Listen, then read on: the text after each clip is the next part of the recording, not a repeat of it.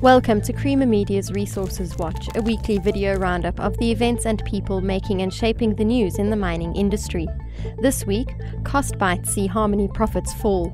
RBPlat says Styldrift 2 may need a 10 billion rand investment, and Exxaro to step up capex to 7.1 billion rand next year.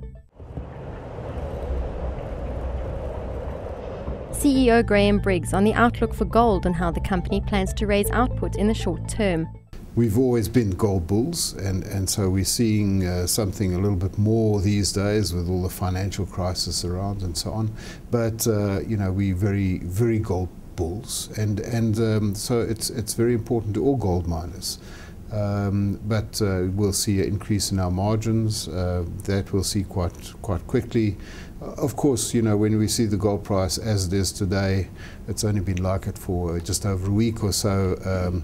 But we're here for the longer run, so we also have to look at the longer term as well. Our real focus has been on increasing gold production from our newer assets. So these are the assets we spent a lot of capital expenditure on: Doornkop, Phakisa, Kusasalethu, Hidden Valley and PNG, and that's really where our growth of gold is coming from and should come from in the future.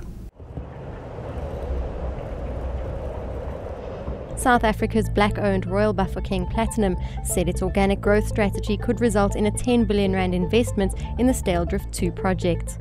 We intend to keep our production flat compared to 2010 for the 2011 year. The one thing that's proved very valuable for us is, you will recall that part of our strategy is that we would focus on mining Merensky, but we started the co-extraction of UG2 to provide us with flexibility in our business. That's when we took over in January 2010. And certainly for this 6-month period, that has proven to be the right decision, because the drop of 11% in our Merensky was fully made up by the additional UG2 ounces that we could mine. And that certainly has helped us to maintain our production at the level that we wanted to maintain it.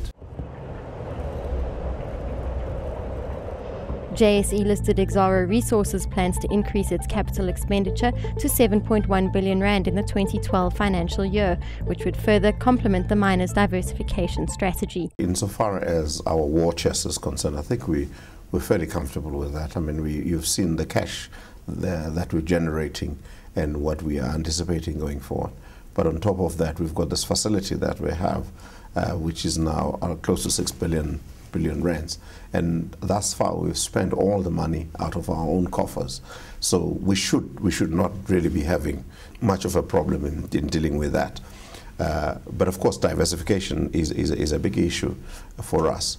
We think that the cash that we have, and probably raising more capital if that becomes necessary, we could do that one in terms of getting the new projects into the fold. For mining news as it breaks, stay logged onto miningweekly.com and register for our free daily newsletter.